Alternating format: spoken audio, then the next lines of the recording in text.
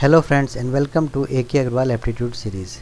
Friends, in this session we are going to learn a technique for solving a problem on simple interest.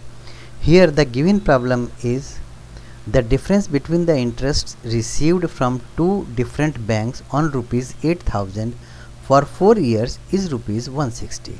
The difference between their rate of interest is, there are two banks, they are offering different rate of interest.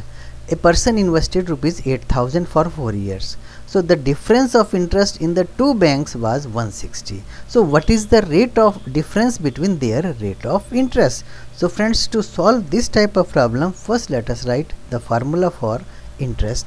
I is equal to PNR upon 100. I is the interest received, P is the principal, N is number of years, R is 100.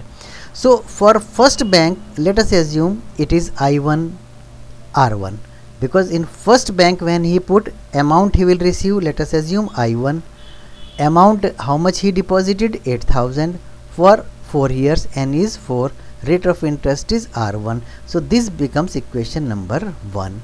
In second bank when he invest, his amount, his interest received is I2, 8,000 he is invested for 4 years, rate of interest is R2 divided by 100. Now let us find out the difference between these two, I1 minus I2.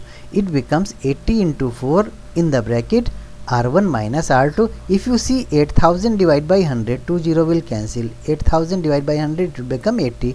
80 is common, 4 is common, in bracket R1 minus R2. But it is given I1 minus I2 means the difference between the two interest is rupees 160. Difference between the two interest from the bank is rupees 160 for 4 years. So 160 is equal to 80 into 4 into R1 minus R2. Now let us simplify this. It becomes 160 is equal to 320 R1 minus R2. It gives R1 minus R2 is equal to 0.5%. This is the answer.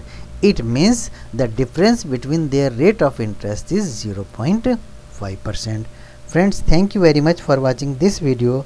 You can also follow me on Facebook. Thank you very much.